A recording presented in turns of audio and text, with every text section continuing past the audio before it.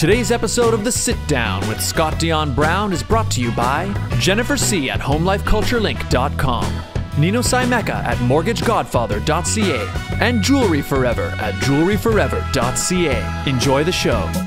Broadcasting live from Glenmore Record Studios in Toronto, this is The Sit Down with Scott Dion Brown, your Sunday morning talk show with interesting guests, live musical performances, and the most fun you can fit in your coffee cup. Hosted by Scott Dion Brown and Regine Alaina, this is The Sit Down with Scott Dion Brown.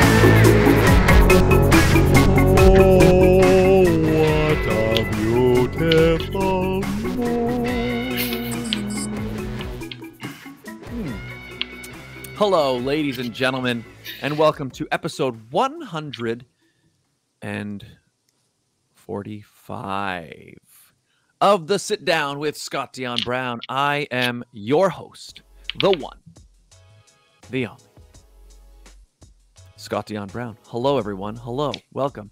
And I'm joined once again. Last week, I had to struggle on my own. We made it through.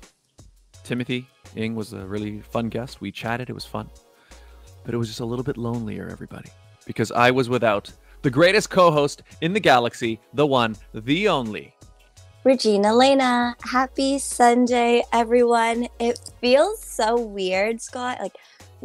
I have not been on air for 2 weeks. I'm like, this is all new to me. Got to figure out my setup again, but we're back. It is weird how, it's only been, you missed a week, but I guess, I don't know if it's just pandemic time or everything, but it feels like it's forever. You know what I mean? Mm-hmm. It's weird. And I also I didn't do an episode of the pageant sit down this week either. So I need to now go back to this virtual platform and figure out what am I doing? I guess maybe it's because there was a break in the routine. Maybe that's what happens. Mm-hmm. If you do a lot of things in a short amount of time, it makes it feel like more time has gone by. Yes. So 100%. But even though you weren't on the show, you were doing a lot of public speaking and emceeing, correct? Yeah, so a week ago today, last week, it's so crazy to think, like you said, how fast time is going by when you're really busy, was the Canada Galaxy pageant. So there are new queens in the Galaxy world. There's a new Little Miss, Preteen, Junior Miss, Teen Miss, Ms. and Mrs. We, the seniors, so myself and Mal, Denise, and Chloe, all got new titles. So it was a very emotional weekend. I am not a crier, and I'm sure if people watched my crowning moment 2 years ago, I did not cry. But tell me how my final walk, all I did was cry. Oh. All the girls, they were fine. Everyone, they had their moments, but they were able to, recuperate them. Or is that even the word? I don't know. They were able to get themselves back together. And then there was me, who, I was fine. I was like, yeah, I'm good. I'm not going to cry. Elizabeth Marnock walks on stage to give me a hug. That was it. That was the end. I was like, oh, no. Here we go. That was me. I was a wreck. I don't know what it was. I was just so maybe I was tired because I didn't sleep that weekend. Well, it was a dramatic moment. It was a big, I made it dramatic. Yeah. But the rain, it's been this long, 2-year reign basically. Yeah. And also we've all gone through this crazy experience, and we weren't able to see a lot of people for a really long time. Mm-hmm. And I feel like it all sort of culminated into this grand moment, and it was emotionally overwhelming. Why did no, but seriously, of all 7 of us, okay, and I used to make fun of the juniors because they cry about everything. And then it was my turn, and I'm like, oh, I'm a hot mess. Why did I do this to myself? Well, guess you can't make fun of anybody anymore. Shut up. Yes, I can. Oh, hello. Maria Brown, my mom is here. Hello, Mom. Hi. And Jellyfish is here. Good morning, Jellyfish. How are you? And welcome to the show. Also, I saw somebody followed on Twitch, so hello, thank you for that. I saw that in the starting soon screen. But hey, Regine, I think we should bring in our guest. And I think we should, but here here's the thing. Do we really need to bring him on if he's been on the show literally every episode? That's true. I mean, in a way, he's been here the whole time. In a way, he never left. Should we just keep him as like the floating voice of the sit down? Well, I mean, that's going to. Let's just leave him off screen. In fact, many of you guys don't know. So basically, what we're talking about, guys, if you've ever seen the show, okay, before. I mean, you're watching 100. Yeah, but if you've seen it before, you've heard our guest's voice, because he is the voice of the announcer, the guy who's kicking off the show, the voice you hear right after the little brought to you by, that's me reading. But then as soon as it goes in the actual intro of the show, from Glenmore Records. Yes, exactly. Now, many of you guys didn't know that he does that live every time. He actually, so he's been here the whole time. He sits in the corner and just talks. But we're finally able to, we're finally showing him on camera. Yeah, that's what it is. Ladies and gentlemen, our guest today is a very talented comedy writer. He's also an actor and playwright and professional voice actor and professional radio show announcer. Ladies and gentlemen, please give a warm sit-down welcome to the legendary Colin Sharpe. Hello. Yeah, every week I get to be live in front of your naked steaming ears on the sit-down, and now I'm live in front of your naked steaming eyes. That's right. At least you're not naked. Yeah. Welcome back. It's been, my pleasure. Been a while. Almost 2 years. I think it was September 2019. Yeah, it was in the old studio. Yeah, old studio. Were you were there? Were you there for that episode, Regine? You were, right? She was. I remember now. Yeah. We talked about our favorite Christmas movies. I remember. That was so long in ago. September. Our favorite Christmas songs. Did a lot of time on Christmas. Don't ask us why. Yeah. Yeah, and it was September, so that I mean, that's the sit down. We just go around. We don't know where we're gonna end up, but it feels so long ago. I mean, I know it is long ago, 2 years, but especially now thinking how we used to do the show in that studio, and when I watch old videos now of the past shows, do you cringe? A little, but it's not that so much that I think about it. It's more that it feels like a completely different world, even like when I see, it's just I don't know how. So what's it been like for you? I guess how's these how you been for the last 2 years? What's it been like? Well, I mean, just thinking about it, we had no idea 6 months later we'd be in a lockdown in March of 2020. Yeah. So for someone like me, and I'm similar to you, Scott, because you do live music and you're an actor, completely changed my life. I feel like a lot of people I know, it's been very tough. Especially, there's a lot of people that suffer from depression that are friends of mine that are artists. I feel like it's a little more common for comedians. But I'm lucky enough to be kind of even keel and have like a strong family unit and stuff. So I had my moments, but I feel like I've gotten through it pretty well. I've done a bunch of things that I didn't really give myself the time to do, like write TV pilots. I've written 3 of them in the last year, I think. Less than a year. Yeah, so normally I'd have some deadline where I have to write sketches or something that are due that week. So how about you guys? It took some adjustment. I mean, yeah, like what you were saying, and just what you just said about how people suffering from depression. I think it was definitely tough, especially through that really dark period, especially in the winter, for people who live by themselves and you couldn't go anywhere, you couldn't talk to anyone. Yeah, that was tough. That was tough. Yeah. But for sure. I'm too much of an extrovert to be locked down. Yeah. I strive around people, so having to be told you have to stay at home and you can't see anyone, I was like, I'm not made for this. Yeah. But I survived.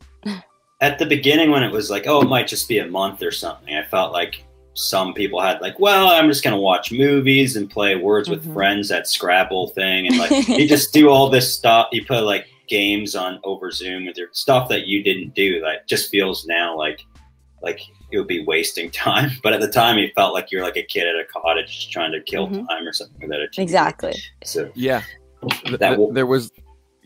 Oh, sorry. No, go ahead. I should say, yeah, that's right. There was that period where it's just going to be a few weeks. It almost felt like, yeah, there was that novelty of it. And I also remember at that time, a lot of celebrities were like, that was when a lot of them were turning out like their own little homemade videos and things. And a lot of them weren't very good, but it was kind of this thing that was like, oh, you know, hey, we're home, we're locked down, let's all make the best of it. But I feel like we're like so well past that now. It's like, yeah, okay. Do people still do puzzles? I quit the Words with Friends because I kept on having people challenge me, and then I would have to like play with them just because I felt like I was being rude. And it just took up so much time. I was like, oh God, this friggin' second cousin of mine started this. Yeah. So, but I mean, it was fun for a bit. But how about, yeah. Yeah. Well, how has it been? Oh, sorry. Go ahead. No, go ahead, Regine. Yeah. Go. No, I was gonna say, how has it been now for you guys? Now that things are starting to slowly open up, vaccinations are happening, people are getting together again, especially in your industry, because like you're both in very similar industries. What is that like for you? Oh yeah. I mean, on a personal side, it's been liberating because being able to see family and stuff. I just had a niece born like 2 weeks ago today. Aww. So being able to visit her it would have been extremely difficult not to be able to meet her if it was like pre-vaccine era, and seeing my family. And I just went to a funeral that it took like a year to happen because of the pandemic. Wow. So that's cool. It hasn't changed a lot recently for performers. I haven't really performed besides doing some outdoor karaoke in Niagara Falls. And fun. Yeah. What about you, Scott? Yeah, I mean, work-wise things, I mean, there was about 2 or 3 months when everything stopped. And that was, I think, when just the film industry was trying to figure out how to get insurance again and how they could operate. But then they were actually pretty quick at getting sort of the regulations in place. So like, I remember some of the first times I saw other people was on a set, just because that was the quickest way they set it up, where everybody gets tested. The makeup artists are wearing masks, and they worked it out pretty fast. I think faster than a lot of industries did, actually, which was interesting. But personally, it's been nice opening. Like, yeah, I've started to see a few friends again. I'm very hesitant to go indoors, but I've been to a few, outdoor type gatherings, like people's backyards and things. Obviously, went to a wedding a couple weeks ago, so that's been nice. Zero live performance yet. I mean, I used to play music live. None of that has come back, so we imagine it will soon, but it hasn't yet. Maybe with the passports. Yeah, and I guess that's probably what they're going for, right? I know that's what they're pushing for. Budweiser's stage has started performances again, so I'm sure it'll come sooner or later. Outdoor. Yeah. I think it closed during the winter, probably, eh? Bud stage. I hope so, because it's so cold. I'm going to see Megadeth there in the end of September, and I'm a little bit nervous about going, but maybe the vaccine passport thing will make it safer. Well, I know for I almost called it Molson Amp. For Budweiser stage, I know that you need to show full vaccination in order to get in. So that's one venue keeping things going. Because I think they had their first concert weekend a few weeks ago, and people were complaining that it wasn't safe. So after that, they started doing you need to be fully vaccinated to get in. So. Yeah. I just attended an Argos game last week, and that was my first outdoor sporting event, and it was pretty good. I mean, again, it's outside, so I wasn't as concerned, and they had staggered the seats, and it felt pretty good. But I know MLSE is planning, people watching Maple Leaf Sports and Entertainment. They own pretty much all the major sports teams in Toronto. Yeah, they own everything. But I know they're planning, I think starting next month, that you have to show proof of vaccination or a recent, I think, positive or negative test, or recent positive test. You must, but I think you have to show that before coming into the event. So that's where that's going. So it's going to take forever to get people in the building. I bet. Oh yeah, I mean, it was already slow when they added metal detectors and everything. Now, even going into the Argos game, the worst thing is, so now all of the tickets, they've switched to digital. So there's like no paper tickets anymore, or like 90% of them are paper tickets. And I noticed that the scanner that they had, even the guy was telling us, yeah, we've been having the scanner's not very good at scanning the screens. So it was taking like five tries or more each person. Gosh. So yeah, and that was before trying to show vax status. Like I don't even, anyway. It's crazy. Yeah, I just saw somebody on DLive sent a lemon. Thank you. Hi, thanks for watching. Well, I know it's scary, but here's the thing. You guys, well, Scott, you know that I've been terrified of everyone and anyone. And then last week was my first time around 100 people with Canada Galaxy. But what I felt the most safe is knowing that we all had a negative COVID test. Like everyone did a COVID test. Everyone, if you were positive, you were kicked out. No one was kicked out because no one was positive. I did my first COVID test, and I hope that it's the last time because I did not enjoy it. Yeah, I remember last time I saw you, you hadn't had a test before, and I've had a few. Have you had a test, Colin? Have you been tested before? I had one test. Yeah. Okay, so this one was supposed to be a I can't invasive speak today. Or whatever? Yes, invasive COVID test. I'm like, what the heck does that even mean? They're like, oh, it won't hurt as much. And I'm like, I've never done a test before. I sit down, and when I tell you there's something going on with my sinuses and my eyes that weekend, I sat down, they did this swab, literally my sinuses just exploded, and my eyes just started watering like Niagara Falls, and I'm like, oh, great. I have to take pictures after this, but that's fine. Yeah. Did they do? So what did they do? Did they do both nostrils? Did they? Yeah, were they they like spinning they it. Were they mixing it? They like, I don't know what they did. Both They nostrils? were like both nostrils, and Wow. then out of nowhere, my eyes just were like, "Yep, no, you're not enjoying this." Here we go. Ugh, but it was negative. That's all I cared about. Yeah, that's good.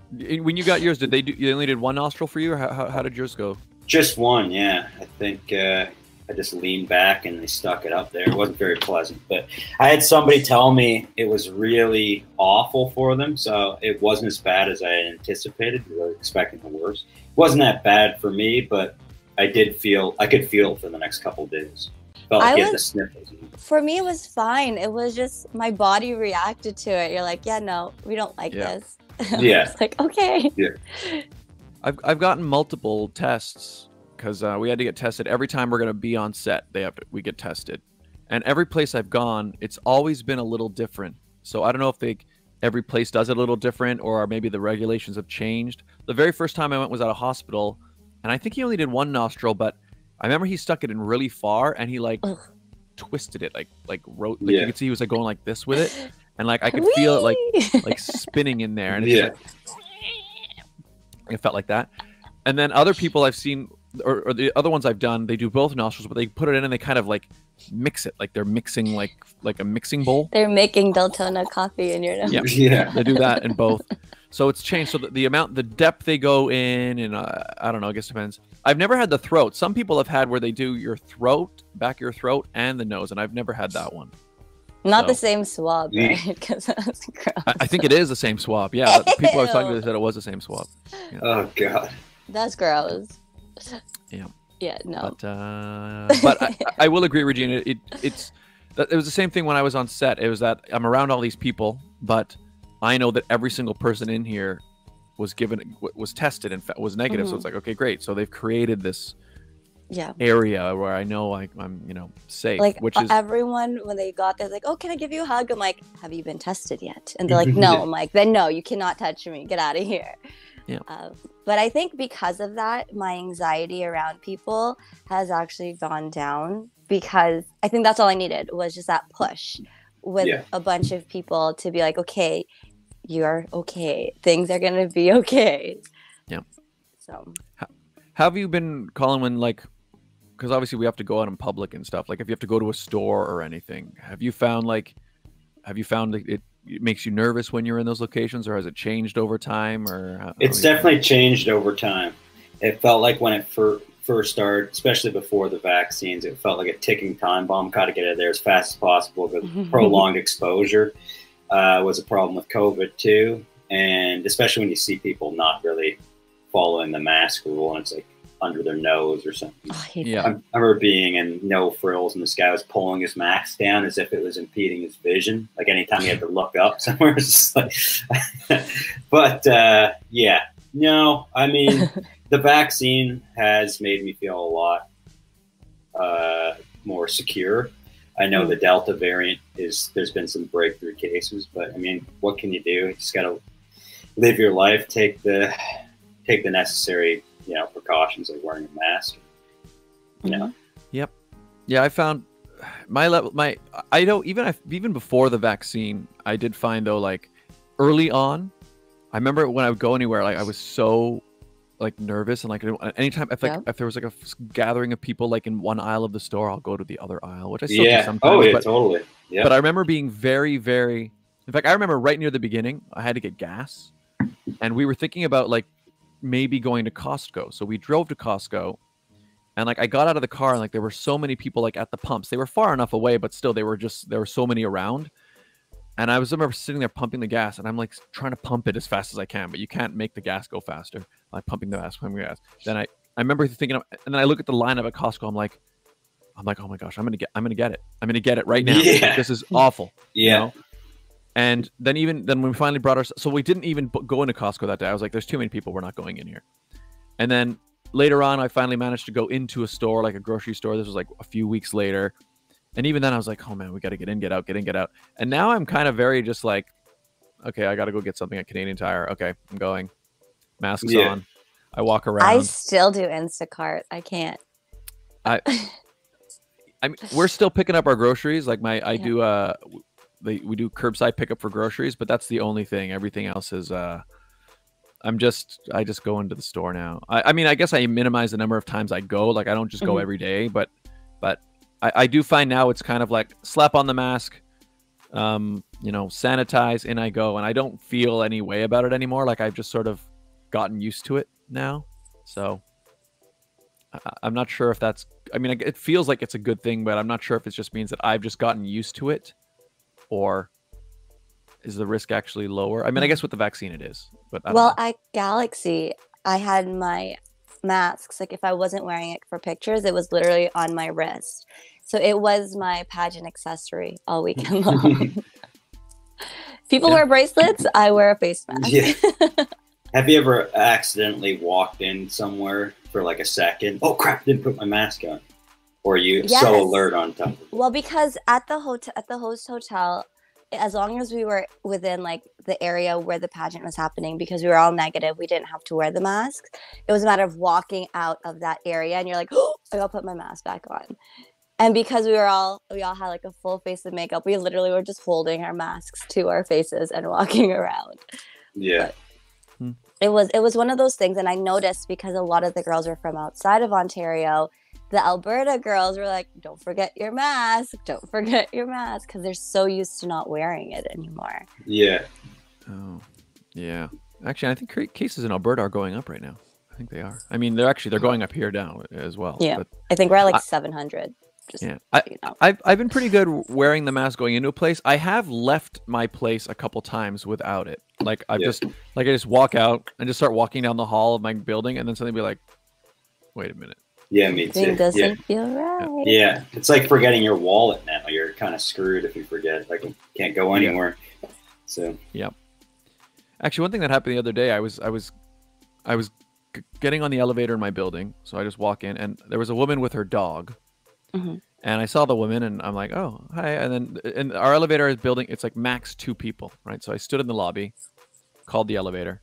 I get on, she gets on, and like we're just riding up, and I think I commented something like the dog, or I can't even remember. Not that important, but whatever. I said hi or whatever, and then I just left the elevator, and then I realized as I'm walking away from her, I was like, she wasn't wearing a mask.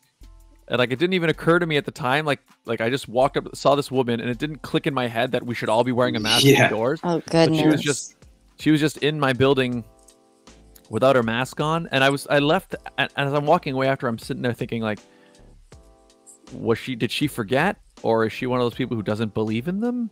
I don't know. I don't know what I just encountered. there was someone at Galaxy in the audience because they weren't tested. We're like, hey, please keep your masks on. This lady didn't have her mask on. So we had to get someone to ask her to put her mask on. And she still refused. So we're like, wow.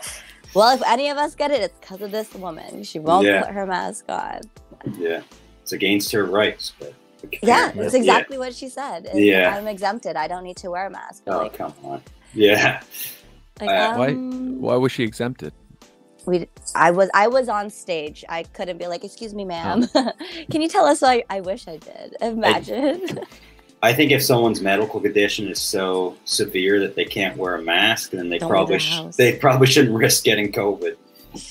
Yeah, well, I think that's the problem with the whole medical exemption thing is that because I tried to look into it a little bit. I spent a little bit of time being like, because what are they? Because at the time I was thinking, what are the circumstances? Because a lot of people will claim that, right? And what I found is that one, there are very, very few circumstances where like your medical state is such that you can't put a piece of cloth over your face for, you know what I mean? There's very, very few. And yeah, like you just said, most of them are like, if your breathing problems are so severe, then you're probably not even capable of like going out and walking to a store because, you know what I mean?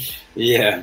So, and the problem is, I think most of the people who are claiming medical exemptions, they're not getting diagnosed with it. Like it's not, they're not going to their doctor and the doctor's examining them being like, oh yeah, no, you shouldn't be wearing a mask. It's usually something like they have asthma in some form and then they're just being like, well, I have asthma, so I don't have to wear it. Like it's more like they're kind of just diagnosing themselves.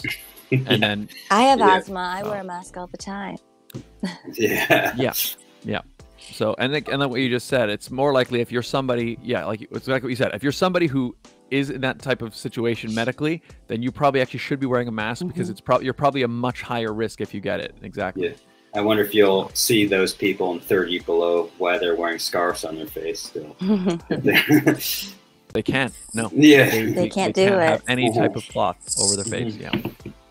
Oh, jellyfish. What confuses me is that school is completely normal. There's no pandemic. Same with everywhere else in Bamsley where he is, even though rates are going up and that school has a lot of unvaccinated kids.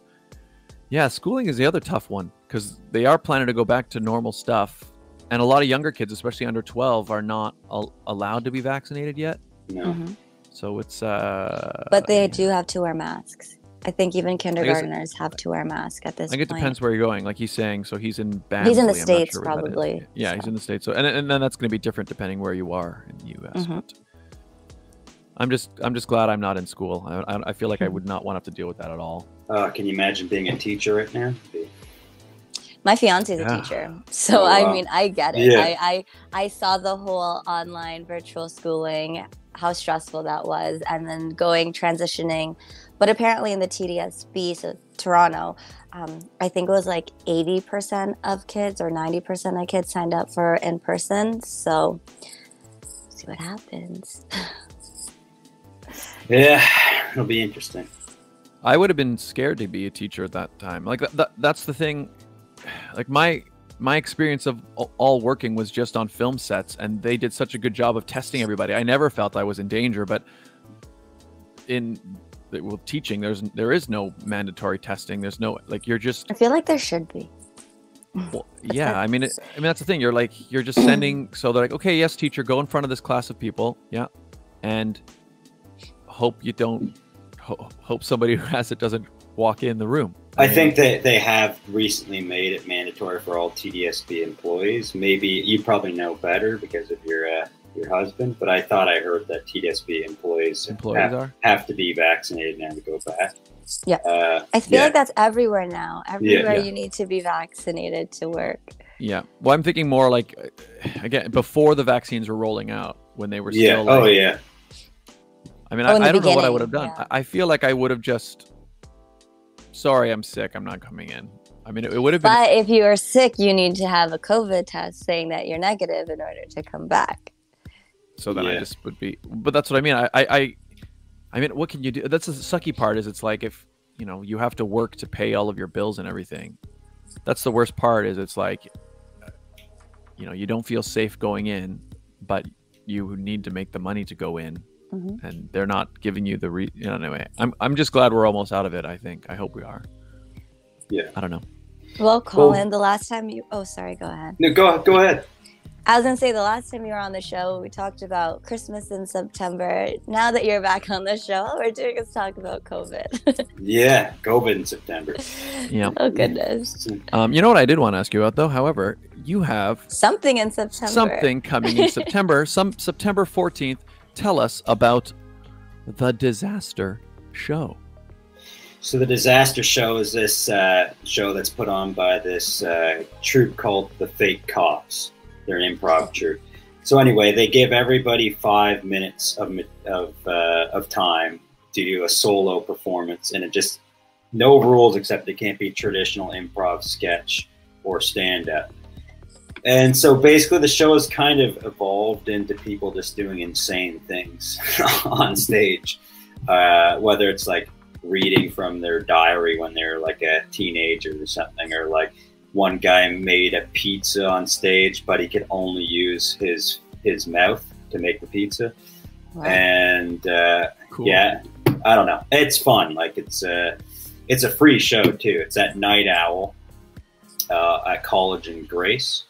So September 14th, Tuesday. Time I think is like 8:30 or something. Cool.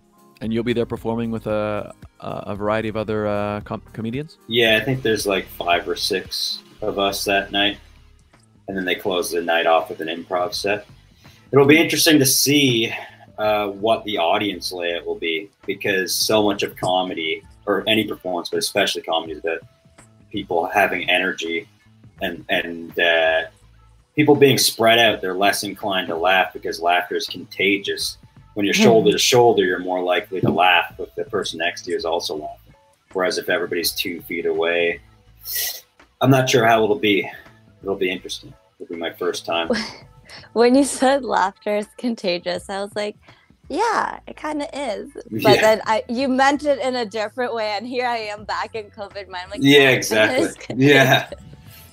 It is contagious. Yeah. Although I have had many shows in the past where there was felt like social distancing because there were so few people in the audience. But no, I played a few of those. I played a few of those myself. Just the reality of show business. Well, we were just no. There would have been more people, but we were kind of preemptively planning for exactly, yeah, a pandemic. So we wanted to make sure that the numbers are spread. Yeah, that's why. Exactly. Yeah, going back 10 years plus. Yeah, we had an idea. Actually, oh yeah, what were you gonna say, Regine? And so this is your first show back in 2 years on stage with live people? Well, a little less than 2, about a year and a half, because we were performing till the end. I think my last show was like March 13th or 14th or something of 2020. So is that why they call it the Disaster Show? Because I know going back into emceeing, it was a hot mess because we were so used to virtual emceeing where we can just turn off our screen if we messed up. But this is going to be live in person. Yeah. Yeah, I think it is. It's called the Disaster Show, I think, because you're taking every performance doing some crazy thing that's a big risk that could be a total disaster. And I've seen people have just like kill it. Everybody's just going crazy, laughing this at it. This wasn't a disaster. Yeah, exactly. But I've seen people also like kind of eat it, and it doesn't go too well. But for the most part, the audience is kind of more forgiving because they know the concept of the show. So it's a cool idea. Yeah, and yeah, it's basically forces some kind of really big risk. Yeah, I mean, improv and like stand up and that type of stuff is already, I think, hugely risky. But I think taking those out of the equation, so it means you kind of have to you have to also come up with some type of original concept as well that you may not even instinctively go for, right? So now you're really going out there to see, like, will this fly? Yeah, it's a rush as a performer for sure. Yeah, that's cool. All right, so September 14th, people, if you are in Toronto, the Disaster Show, you can see Night Owl. Yeah, at the Night Owl, September 14th on College. Awesome. Oh, Regine, let's quickly do the ad break, and then we're going to come back and chat some more with our announcer, Colin Sharpe. Okay, so ads. Hey, everybody, today's episode of The Sit Down is brought to you by the following fantastic advertisers. Regine, I had to do this by myself last time, and it's not nearly as exciting, you know? Because I couldn't be like, well, I couldn't do Scott. this. Yes, Exactly. Scott. Yeah, I mean, I could have gone that way, talk to myself. I just, anyways. Hey, Regine, Yes, Scott. do you want to find out what your home is really worth? Maybe. Are you buying, selling, investing, or renting a home? I could be. Why? Then Jennifer C., Realtor at Home Life Culture Link, is here to help. Call or text Jennifer today at 647-403-8887. Don't deal with just anyone. Speak to a professional. Jennifer C. at Home Life Culture Link. To see her current listings, visit homelifeculturelink.com. The Mortgage Godfather is here to give you advice with any mortgage needs you may have, and he will shop to find you the best mortgage. Nino Simeka, mortgage agent. He'll give you an offer you can't refuse. He'll give you an offer you can't refuse. Find out more at mortgagegodfather.ca or call 905-604-6955. Jewelry Forever. Conveniently located at CF Markville Shopping Center on 5000 Highway 7 East Markham. They do custom-made jewelry, repairs, and change watch batteries, all done on site. Jerry over at Jewelry Forever is an absolute artist, specializing in custom, beautiful works of art. And we have a great deal worked out with them, don't we, Regine? Wow, I've been gone for 2 weeks. You forgot my name. Yes, Scott. If you go in and let them know that Scott and Regine sent you, you'll get 15% off your entire purchase. That's right. 15% off. 15%. Tell them Scott and Regine sent you. And mention the show and get 15% off. Find out more at jewelryforever.ca. And if you would like to advertise on the show, it's very easy, right, Regine? It's simple. All you guys have to do is email us at radioshowad, that's radioshowad@gmail.com. That's right. We do this show live every week, ladies and gentlemen.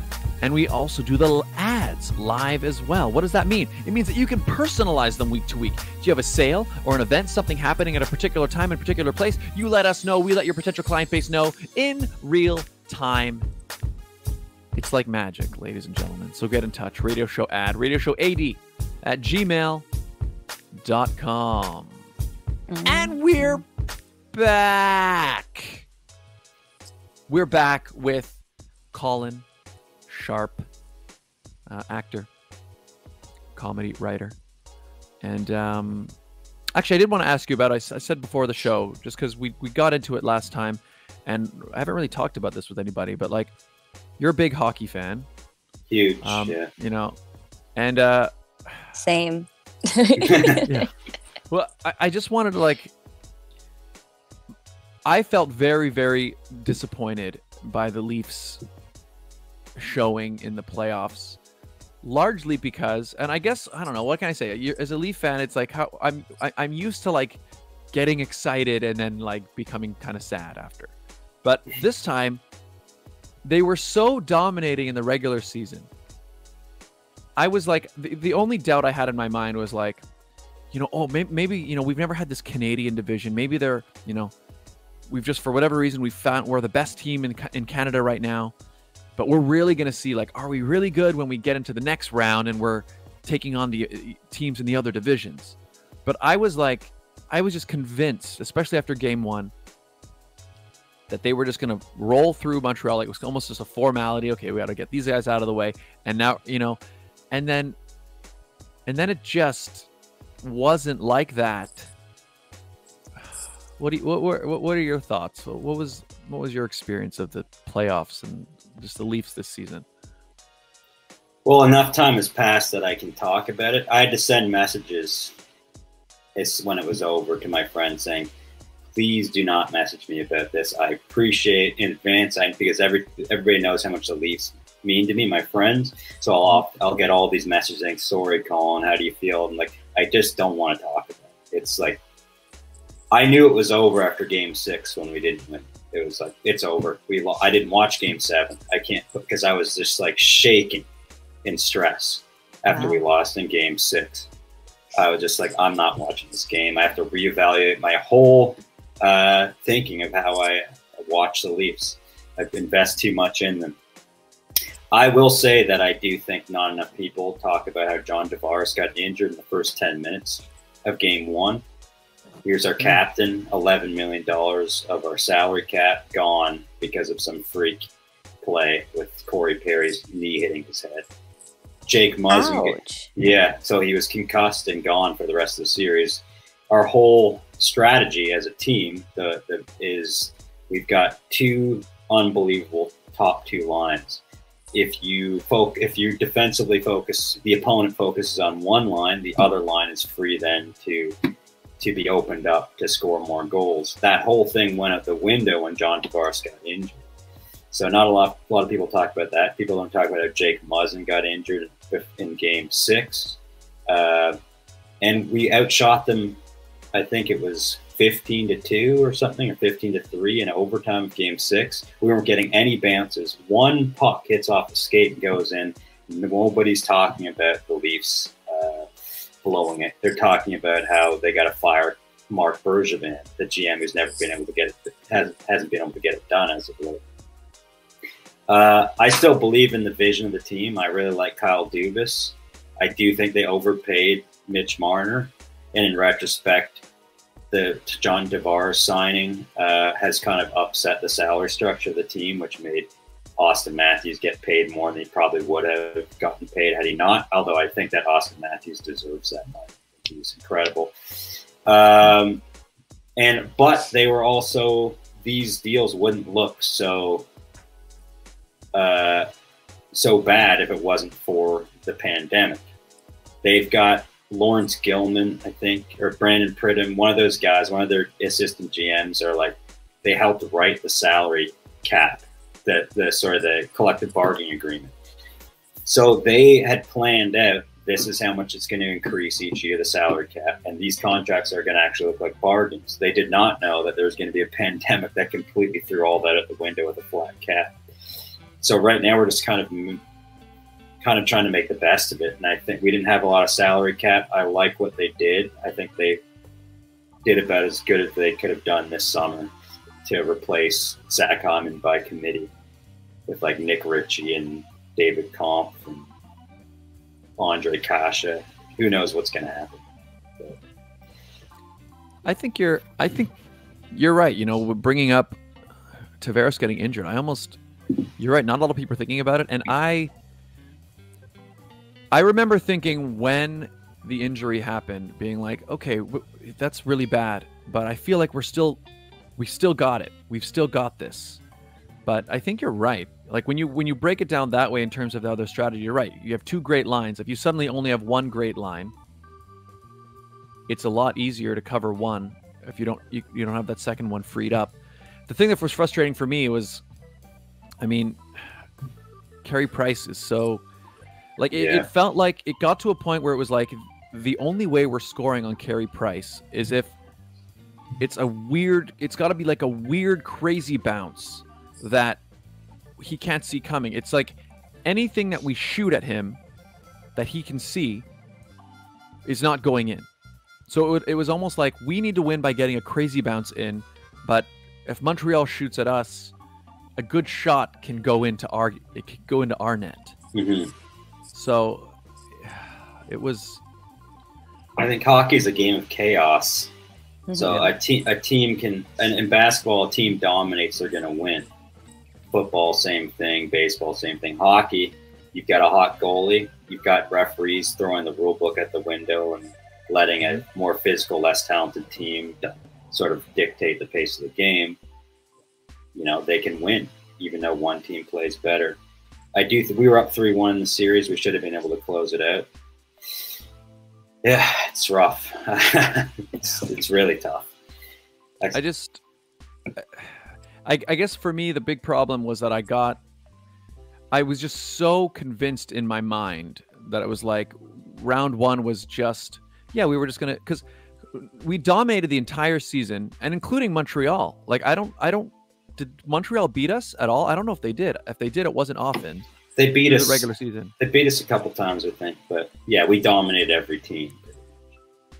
It's just so weird. I mean, I will say I felt a little bit better that Montreal, like, got quite a bit further. Like, it wasn't even just like they beat us and then they got eliminated right away, you know, or like they, you know, so it felt like, okay, this Montreal team clearly has something. So I didn't feel as like, it's not like we just fell apart. It's like, okay, they clearly, like, they were able to go in and they, you know, where they play Vegas next, I think. And so I felt less like, okay, great. They were a good team. They were good. But anyway, it was hard for me to. I didn't have that consolation. I just wanted to lose. I hate it. The Boston Bruins are my least favorite team, and then the Islanders because of how they treated John Tavares. I thought, but now the Habs might be second worst. Or I always had a soft spot for them because they were my granny's favorite team and some of my uncles, but I hate them now. I can't. The way that my uncle on Facebook just crapped on the Leafs. We were in the third round against Vegas, and he was still talking about the Leafs. It's like, wow. Come on, stop rubbing it in. And it's not just my uncle; it's all these people. They hate. Yeah. Well, that's the other problem. It's funny. Like, you hear people say things like, "Oh, okay, well, the Leafs have been knocked out, but you know, at least we have another. We should at least cheer for the other Canadian team. Like, they have another Canadian team in there. We should be cheering for them." And like, every time I hear that, I'm like, no, I'm not going to do that. And I don't think anybody does that. I don't know. I think the rivalries get strong enough, even within Canada. In fact, I guess geographically, generally speaking, you have a big rivalry with the teams that are nearby, right? I guess that seems to be what happens. So like, you can't just, it's hard to suddenly cheer for that team just because they happen to be a Canadian team. I feel like I used to do that in the years that the Leafs were out of the playoffs every year with John Ferguson Jr. and Brian Burke and Dave Nonis running the teams. I'd be like, you know what? Being Canada hasn't won for a long time. Like, we don't have a rival with Vancouver anyway. It's just like, I'll cheer for them. Like, I want them to win 2011. But now I'm sick of all these fans just hating the Leafs just because we're in Toronto and we get a lot of media coverage. Just like the memes about the Leafs being bad. It's jumped the shark for me. It's like, it's not original. It's just irritating. Yeah, I mean, and I think it's not even just the Leafs. It is definitely a real thing that there is definitely a bit of an animosity towards Toronto in general from the rest of the country. And it wasn't something that I was really aware of until I traveled around a little bit. Because I mean, the funny thing is, it's what people say is, it's like the rest of the country really hates Toronto, but it's not reciprocated by Toronto. Toronto doesn't like. Yeah. But it's like we're not even really thinking about it. But it was interesting meeting Canadians outside of Toronto and realizing, oh, there is definitely I guess it's maybe just a unifying thing. Like you can. It's like cheering against the Yankees kind of thing. Yeah. Well, that's the thing is it's that Toronto. So it's like the rest of the country dislikes Toronto, but Toronto is busy. Yeah, disliking like New York and LA. You know what I mean? Because you kind of always feel that competition with like the bigger thing, you know? Yeah. So like, because people are like, oh, Toronto's not a world-class city. It's not New York. It's not London. So Torontonians are trying to deal with that insecurity, whereas Toronto becomes the bullseye for the rest of the country because that's the big city. Yeah. You know, in Canada. So I don't know what is it like. I think there's this attitude towards Toronto that we think we're the center of the universe. That's sort of the buzz term. Yeah.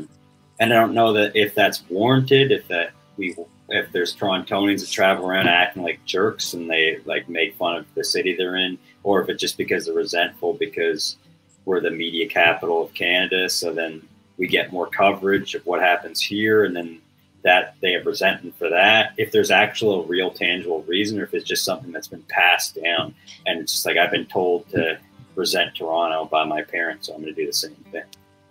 That's interesting because competing in pageants, I'm just bringing it back to pageantry really quickly. Yeah. When I competed in the Philippines, there was a few of us from Canada, so we had our titles split.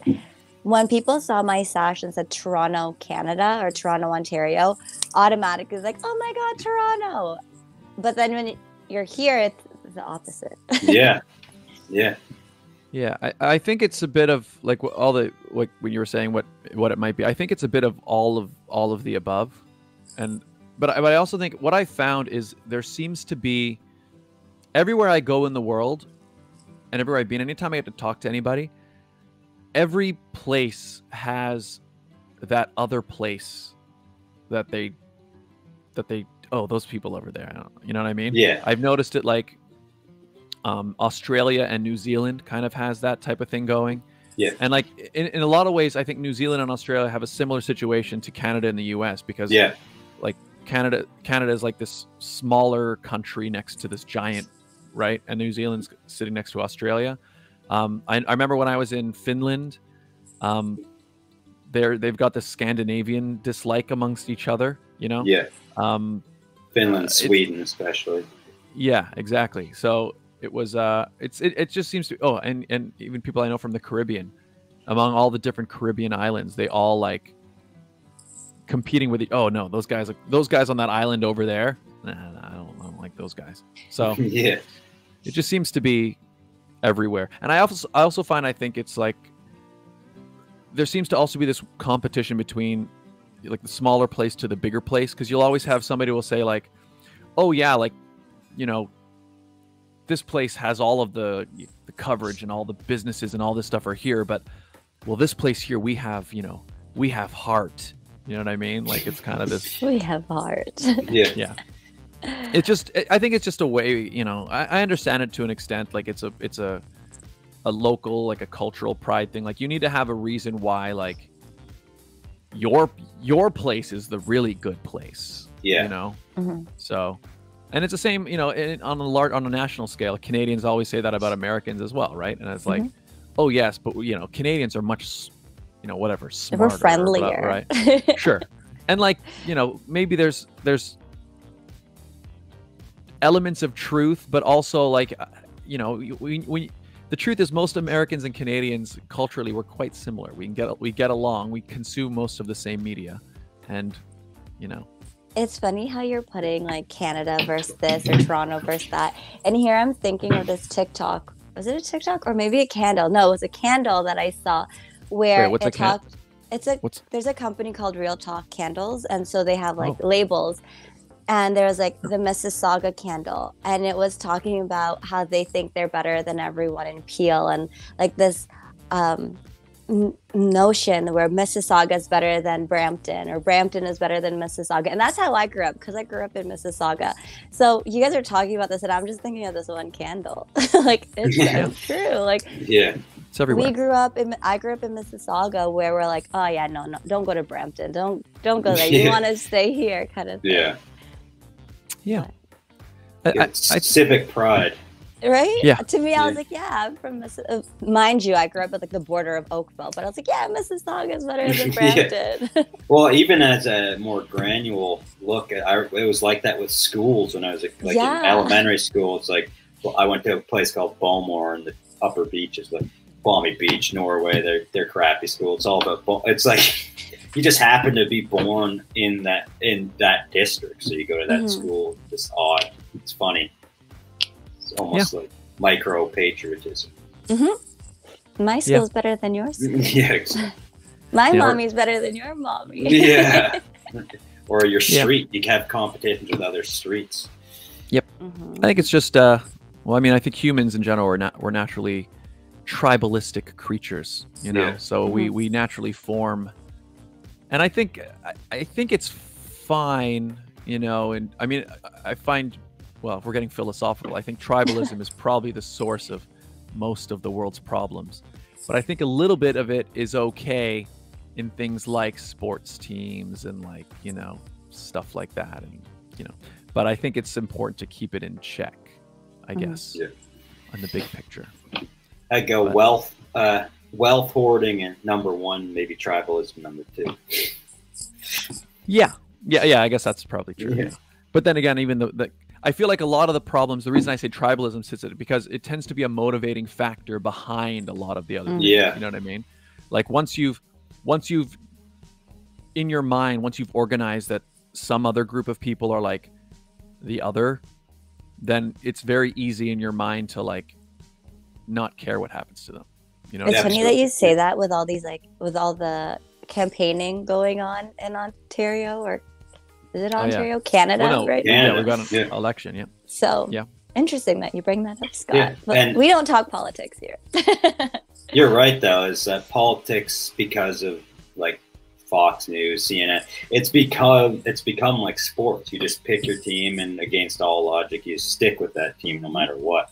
So yeah, that's I feel like now it's almost worse than ever. And yeah, we don't generally. I mean, I'm not going to go into. Well, we don't talk politics in the sense like I'm not going to sit here and tell people what they should vote for. Vote for this person. But I will say, you know, I've always believed that you should not be cheering for your political party the way you cheer for your sports team.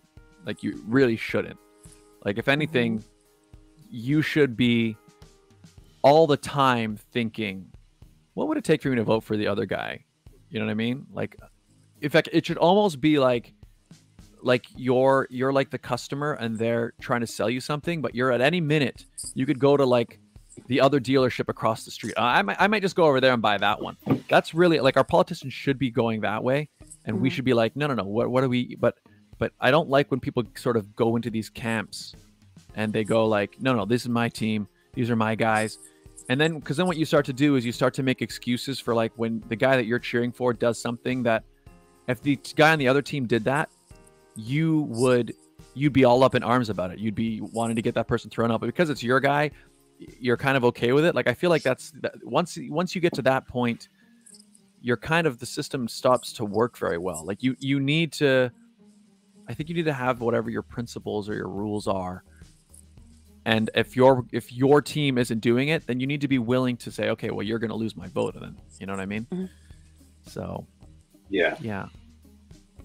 I don't know. I don't really want to get much more political than that. You guys want to weigh in on that? I don't know. Well, it's important to have that perspective for sure. I do think that without getting into names of parties, sometimes like the party I vote for, someone will do something dumb, like one thing, say something dumb, and then one of my friends will be like, well, I'm going to vote for these other guys because of this. It's like, well, they've done all like 10 other dumb things. Why aren't you holding them to the same standard? But anyway.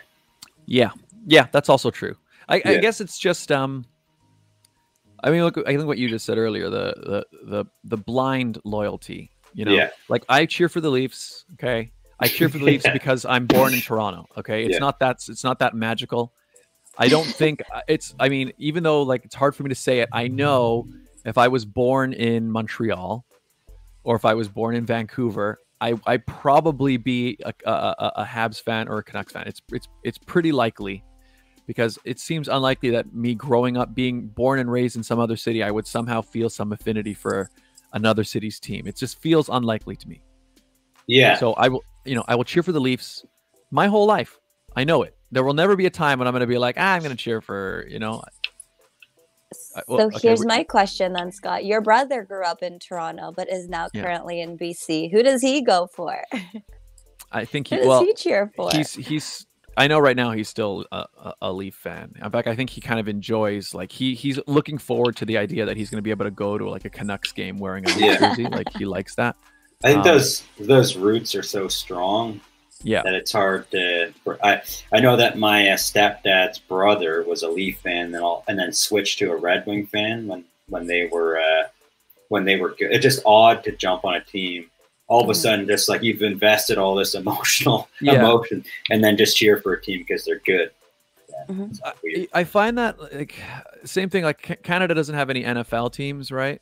But it's like it's not surprising to me, for example, that there are like a lot of like New England Patriots fans in Canada. You know what I mean? It's like, oh, what made you pick that team? You know, oh, what made you randomly pick New England? Like, do you have what do you know about New England? You know?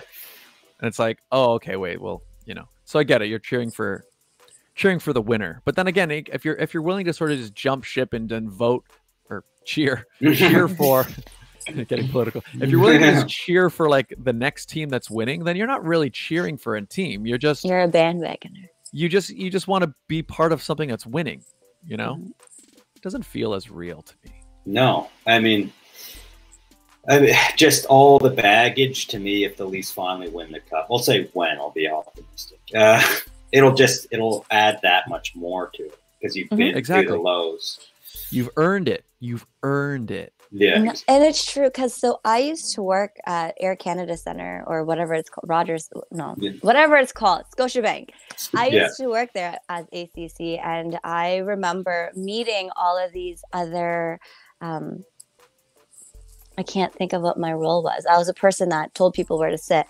I remember Usher. Thank you. I remember meeting a bunch of other ushers who have literally been there since the Leafs won the Stanley Cup. Yeah. And these are all retired folk that should not be working anymore. But the one thing that they will tell you is they are going to keep working there until one, they die, or two, the Leafs win. Whichever one comes first is how long they're going to be there because they are that loyal to their team. And I was like, wow, that's crazy. Yeah. But I get it. There's been a lot of pain with just a few triumphs sprinkled up. Like so close, that keep you going. Yeah, but I think that's sports. That's part of it, you know. Yeah. Like, and it's still fun. I mean, even when the Leafs were bad, like if I got the chance to go to a game, I'd go. I want to go. For sure. Yeah. You know? The only time I've ever been to a hockey game was when I worked at Air Canada Center. Other than that, I've never gone. But I get the point. Like, I understand where going to a game is so much better than watching it on TV because I actually got into it. And then when I was sitting at home, I'm like, I don't care. Yeah. It's different. It's so different. Yeah, I mean, being in person is the best. I mean, because you see everything. Mm-hmm. I still really like watching it on TV, but I mean, like, for instance, because Toronto Rock played there too. I would never watch Toronto Rock on TV, but because it was in person, I was like, oh, this is more interesting. Yeah. Makes sense. Were you gonna say something, Colin? I don't remember. I don't remember what it was. Okay, Colin, what's your favorite Christmas movie? It's not September yet. You have to go into the archives to find that out. Yep. Yeah, exactly. Yeah. Yeah. Well, what was I gonna say? I actually was gonna say something as well. Oops. Sorry. Well, anyways, that's okay. We're doing fine. What's next? Do you like? Do you? Yeah. I was actually gonna ask something. Yeah, hummus, go ahead. Hummus. I love hummus. Ooh. All olives. Yeah, there's actually. I live in Kensington. There's a new hummus place that came out, and I haven't tried it. But... Oh, in Kensington, there's a TNT supermarket just opened there, right? Yeah, just on College, the first few days, there was just huge lines. And I used to go to the one at Cherry and Polson near Cherry Beach. I used to love going there. It was just, I would go there and play mini golf, which is now gone. And so was the go-karts. So I used to like go-karts, meet at TNT, get something to eat, and then play mini golf and go-kart now that it's all gone. Do you think with having a TNT at Kensington Market will affect all the grocery stores, the local stores? Maybe it'll affect because it's so close to Chinatown too, so it might affect Chinatown as well. I'm not sure because it's not technically in Kensington Market, but it's close enough. Very short walk. Yeah, it might. I'm not sure if there's some kind of committee trying to stop it from opening or not. But there's also a Freshco close by too. Here so I'm thinking, I'm like, what about the small people? Yeah, I know it's true.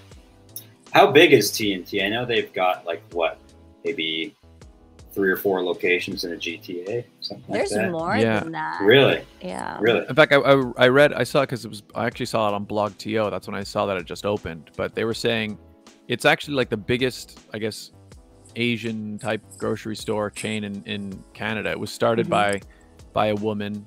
TNT is actually named after her 2 daughters. I didn't know that. Oh, wow. Tina and the other one that starts with T. And so then it was going, and then a few years ago it got bought out by Loblaw. So now Loblaws owns it now, but it's still, I think, the one daughter. So the mother has now passed it on to the one daughter, and the daughter runs it, and she's still involved in everything. So that's TNT. But so I think it is quite a large scale chain, and we used to go there because I'm in the East End, so I used to go to that one all the time, and I was sad when it got demolished. So I'll have to go over there and check it out, I guess. No, go to the small local shops that need your support. Yeah, I bought my fruit and vegetables in Kensington. So. Well, that's the other thing is because Kensington's kind of in the west for me. Like I probably wouldn't be going over there to get groceries anyway. So like, am I going to trek to the west end now to get, even to go to TNT? I mean, I don't know. Probably not. I might go just to see what it looks like. I did like to get their pre-made stuff though, the hot stuff. Yeah, like you get the dim sum. The dim sum. Yeah, that was good. Yeah, but you can just go to Chinatown and get dim sum. Exactly. Yeah. I think Chinatown will be okay. Maybe. Oh, for sure. Yeah. Maybe some of the grocery stores in there might be hit up by like the markets and stuff. Now I want to go to Chinatown. I haven't been there in like 2 years. Really? Yeah, I guess. Because of the pandemic. Yeah. Yeah, have I been over there? I don't think I have. I don't think I've gone to Kensington. Same. Yeah. I miss going to Kensington Market and just walking around, people watching, see what's there, and then go to Chinatown and get some food. Yeah, it's fun. Have you been to, what's it called? There's a great dumpling place there called, I can't remember. I'm screwing up here. But that's okay. Yeah. I just love eating food. Yeah. I miss Chinatown. Yeah, well, it's coming back. Everything's gonna be back soon. Although the numbers are going up. I think did I see 800 cases the other day? Yeah. Yeah. Because it was 4 for a while, then it was 5, then it was 6, and now it's 8. You know what I did?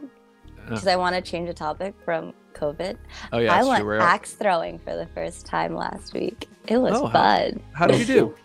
I was so scared I was going to hurt myself or hurt somebody or let go of the axe. But I actually, so I was the only one who did not get a bullseye, and I was really sad. But there's this game at the end where if you hit like these targets at the top corner, you actually win the entire session. So I hit it, and I was like, I won. Oh, so you won the whole thing? I did. I won bragging rights. So you won when it mattered, Regine. Exactly. I just didn't get a bullseye, and I was so upset. But it came through in the clutch. Exactly. Yeah. Have you done the axe throwing, Colin? I have not. No. It's so fun. I did it for a birthday party one time, and it was actually no. I've done it for I've done it twice now. Yeah, I went for somebody's birthday, and then another family gathering years ago. It's pretty good. You get it's very satisfying, and it's not as if you know how to throw. If you're I don't know if you do play baseball or any of those games. If you know how to throw, it's you grab it pretty good, and they do a little lesson at the beginning, so they show you exactly like how to release, and it's very satisfying when you to throw an axe and to see it stick into wood. There's something very satisfying about that experience. Yeah, immediate results. Yeah, you just feel very like I could have been a warrior. Yeah. I don't think I'd make a very good warrior. So I don't know that I'd be having that thought. But. Me neither. Like I said, the amount of times I think I hit the floor more than I actually hit the board. But it's okay. Well, maybe if there were bad guys like crawling towards you on the floor, maybe. Yeah, you take them out. Yeah. Zombie apocalypse. A lot of those are crawlers, right? Some of the ones like if they don't have legs and they're like crawling along the ground, you could take out all of those ones. Yeah, exactly. Yeah. That'd be your specialty. Yeah. Got take out the crawlers. Actually, wait, speaking of zombies, this is good. I did want to, so I just released yesterday, everybody, the trailer for my new short film. I finished it, Storage Room B, and it's a horror short, and it's going to be premiering at the Gen Con Film Festival in Indianapolis, Indiana.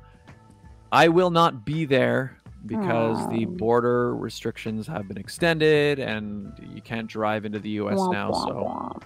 But if you're in Indianapolis and you're going to Gen Con, you'll be able to see it. So you can check out. In fact, I have the trailer. I'm gonna show the trailer right now. I'm gonna show. It's only 30 seconds long. I want to show all you guys the trailer. So here's the poster. Here's the poster. Storage Room B, starring Haley Midget and Blake Canning, two fantastic actors. Their performances in the movie are great. And here's the trailer, everybody. Enjoy. We gotta get out of here. Lock the door! Lock it! They're punching!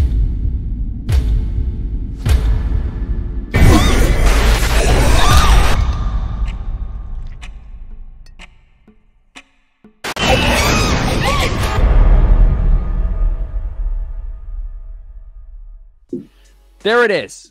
Storage Room B, the trailer. You saw a little very small snippet. Also, you guys just saw that zombie at the end is Greg Nagara, everybody. That's Greg. Is it? Yeah, he plays in the band Siggy with me, and he's been on the show. And Latin Train Trio. And Latin Train. That's right. That's right. So shout out to Greg. And actually, I got to check into it, but I believe the movie is also going to be streamed online during Gen Con. So for everybody watching, I think there's going to be a chance for you guys to actually see the movie online. I just got to check how that works, and I'll report back to you all. But so when is Gen Con, Scott? September 16th to 19th is the dates. And I will be participating now, I think, in an online panel, I think on the 18th of September. So I'll be updating everybody. Because I was really looking forward to gonna go to the premiere, gonna sit on a bunch of panels with other actors and filmmakers and just talk about things. Basically what we're doing now, I guess, in a lot of ways. But I was gonna do that in person, but now it's there's gonna be an online version because it's kind of a hybrid Gen Con this year. They've got online stuff and in person.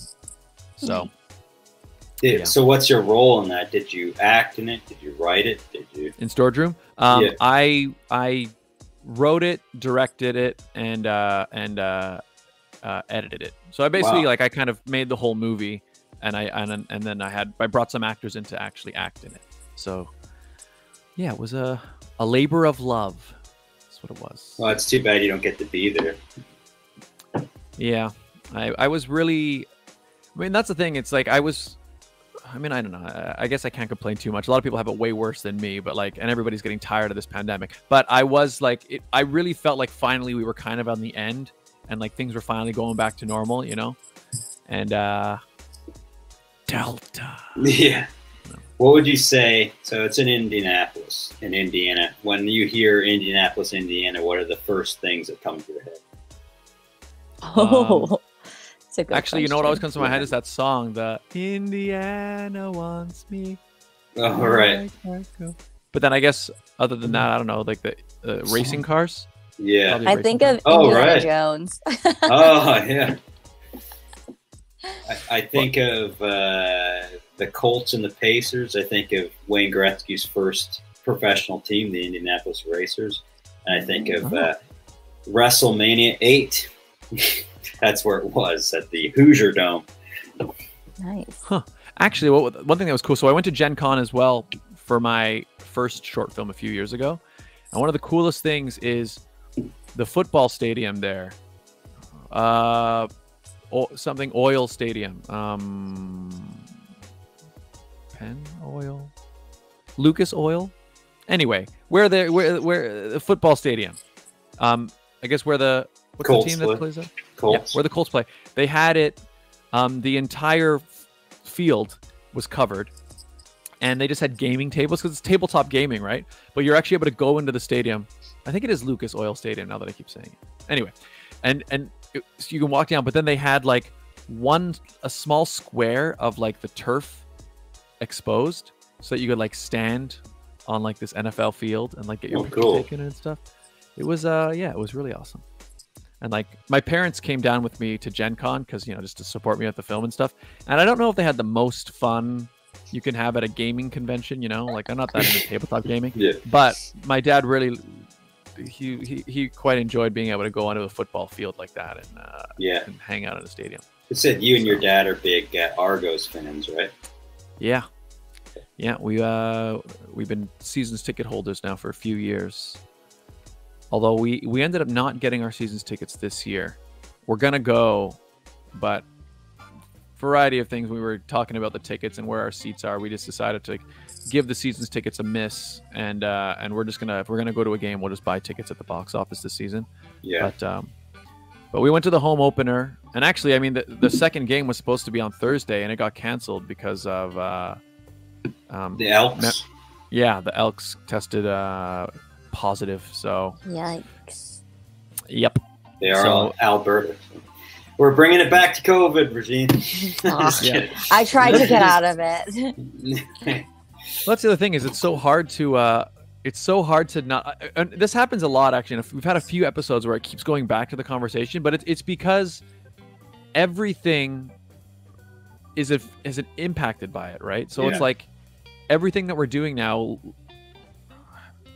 It's the nature of our lives. Exactly. Yeah, I think literally, like literally everything is slightly different because of this. Mm-hmm. You know, like there's so little in life that hasn't been affected. So our show has been affected by it. Yeah. We would be in person right now, you know? And we were even talking recently about how, maybe it'll almost be time to start doing it in person again. But I feel like maybe we should hold off for a while now. The numbers going up again. I don't know. Makes scheduling a little easier, I guess. That people don't have to be there. Well, that's the other thing. And we've been able to, like, one of the benefits is for the first time this, year or over the last 2 years, we were able to actually interview people overseas, right? Like somebody can be, we've talked to people in New York, we've talked to people in the UK, even further out, and that's something that it's always had to be somebody who's in Toronto, or at least in Toronto at the time, who can get to the studio. Mm-hmm. So I think when we do start to do it in person again, there will still be hybrid, the odd episode, where if there's somebody, if we can get a fun person who's, on the West Coast or something, like even if you and I, Regine, would be sitting next to each other, we could do the show speaking to them online. Mm-hmm. So you get your brother on here. Yeah. Exactly. Now that he's not on this coast. Yeah. Yeah. He's been a guest. Well, we had him on because we had my whole band on one. Oh yeah, that's right. Then I forgot about that. That's right. Regine was away for a little while, and Taylor came in and stepped in as the co-host for a few episodes. I think my favorite was the poster. They took my hair and you put his hair on it too. I kind of blended it. His hair was longer than mine at that point. Yeah. At the time, they both had long hair. So what I did was I basically removed Regine's face, and I put Taylor's face on Regine's body. And because they both had long hair, it blended surprisingly well. It almost looked real. Very scary, but it worked out. Regine with a beard was pretty good. It was just my body. Yeah. It wasn't even my face. Yeah. Well, I feel like we've gone for an hour and 20 minutes. Oh wow. And I do kind of feel like it's been a pretty good chat. Yeah. I mean, yeah. Colin, is there anything else you want to talk about? I want to make sure people know about the disaster show happening September 14th. And anything else you want to bring up before we? I think we should probably fit COVID in somehow. Yeah. So how have things been for? No, that's all. Goodbye. That's all. Yeah, exactly. Yeah. Good chat, everybody. Good. Yeah, great chat. Thanks for having me again. Yeah, You're thank you for being Appreciate here. it. And definitely, I want to have you in person whenever that is, sometime in 2025 or something. I'll be Can there. I plug something in real quick? Yeah. Well, yeah. I mean, in fact, I was gonna get Colin to do. Well, yeah, go ahead, Regina, and then we'll get Colin to do his social media plug and everything. But do yours.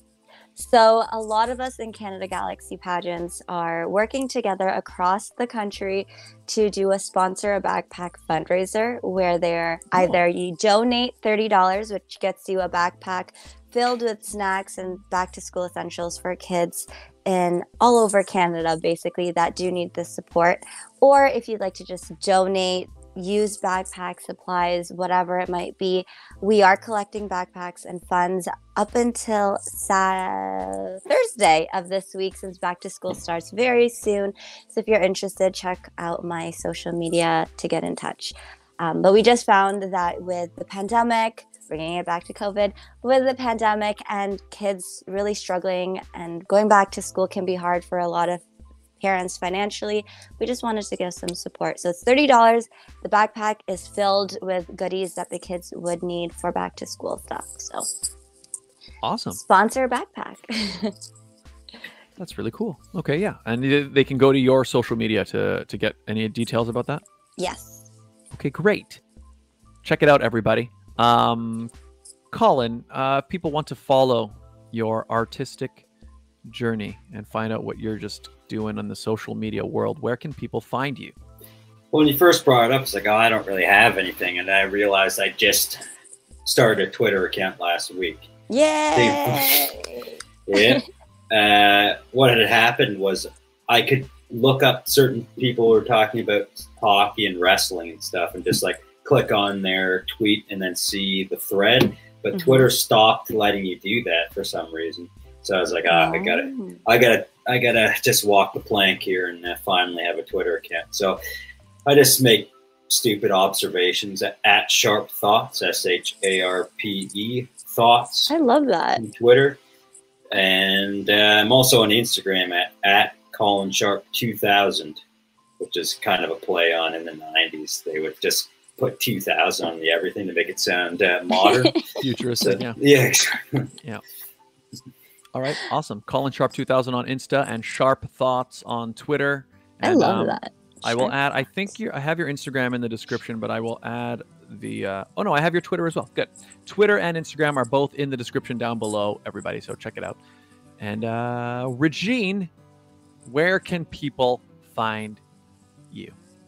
You guys can find me on Instagram, Facebook, and sometimes Twitter at It's Regine Alaina. So again, if you're interested in sponsoring a backpack, there's where you can find me. I also now have a new Instagram and Facebook for my new title. So if you're interested in following my journey to internationals, you can follow me on Instagram and Facebook at, it's a long one, Mrs. Galaxy Southern Canada on Instagram and Facebook. It's a mouthful. I'm so sorry. I'll add that link in the description as well. Thanks, God. Yeah. Where can people find you? You can find me right here, where you're watching this very video, unless you're listening on Spotify, in which case go to youtube.com/Scott Dion Brown. You can also find me on Twitch and DLive. I saw a few of you guys followed and sent lemons on DLive, so thank you for that.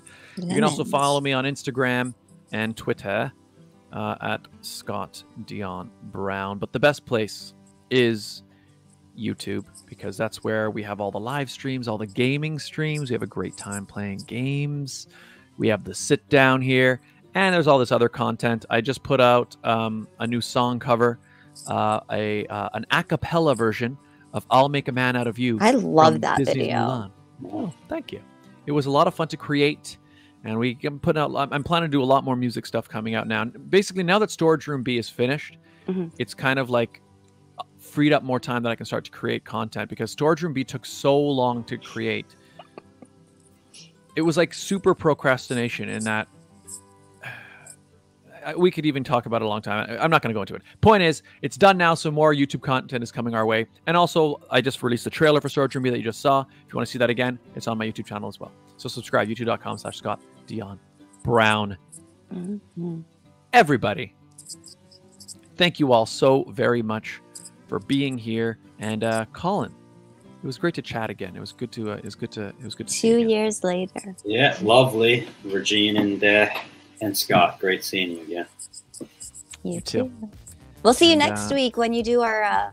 Oh yeah, we'll see you next week, as we've seen you every week to do. Yeah, what are we talking about? But you aren't allowed to. This was your one and only time on camera. So I'm sorry. The rest of the time, you're gonna have to only hear your voice again. I'm sorry, unfortunately. You have to go back to the corner.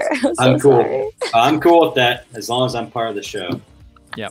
Every episode, guys, he actually sits right here. He sits right Yeah. here. And he goes, broadcasting live, and then he's not allowed to say anything. And I try to poke my head, and you just swat me away. Keep that away. Yeah, exactly. Yeah, I'm always elbowing. I'm always elbowing. Yeah, exactly. Just off. Yeah. Okay, everybody. Poor We'll see you all Colin. next time. Yeah. All right, guys. Bye. Bye. Bye. Cheers.